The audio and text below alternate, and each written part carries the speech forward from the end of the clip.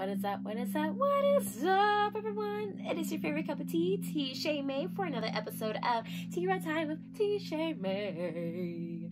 We are back at it again with another reading, and this time it is a reading of Leo season. So we're gonna see what this fiery, raw, lion season has in store for us today. Alrighty, but before we go into it, disclaimer and disclosure: take what resonates, leave what doesn't.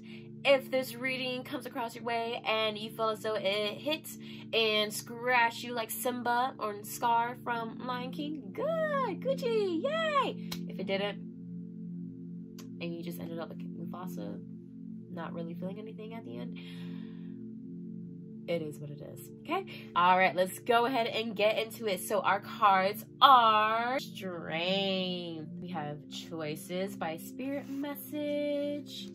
We have A Fiery Climax Approaches Full Moon Aries by Moonology. And then we have Playfulness by Romance Angels. All right, kiddos, let's go ahead into it. Some of y'all have to begin letting your inner goddess, or in this case, inner lioness out.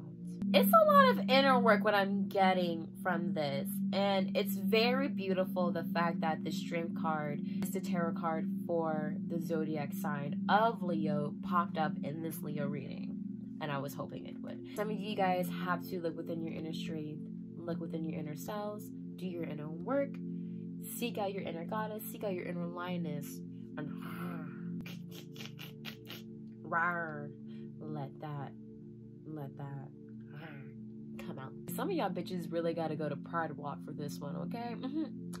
But basically, it's really already saying that you have the choice to let your inner self out. Once you start letting yourself out, once you start letting yourself go, but like not like in any negative connotation or context, it's more like once you start to let what was in you come out and shine through or prowl through, then pretty much like a lot of changes, a lot of good things, and a lot of changes, a lot of good things, and a lot of new things as well is going to come through.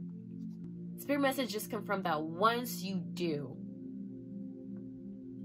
like, your whole world is going to change. Like, once you start letting out what's in, your whole world out there is going to change.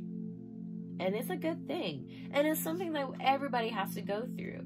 With A Fiery Climax Approaches, that is basically saying that once you allow yourself to open up, to come out, to pretty much show that inner strength that you have, and stride to the pride lands and mere confidence of it, you are going to be that bitch.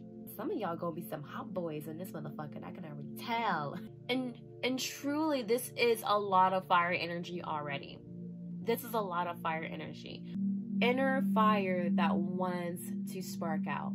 There is an ignited flame that wants to come out and wants to shine through and wants to light up not just your body, not just yourself, not just your confidence, not just your strength, but also wants to light up the world around you as well. And Playfulness by Romance Angel says, to recapture romance, allow your inner youthful spirit of fun to shine.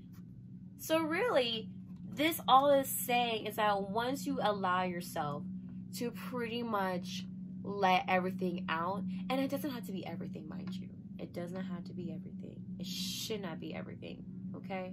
But once some of y'all begin to pretty much allow that light, allow that fire, and allow that beautiful, bright, light energy from within you to come out and shine through, everything is going to reflect that.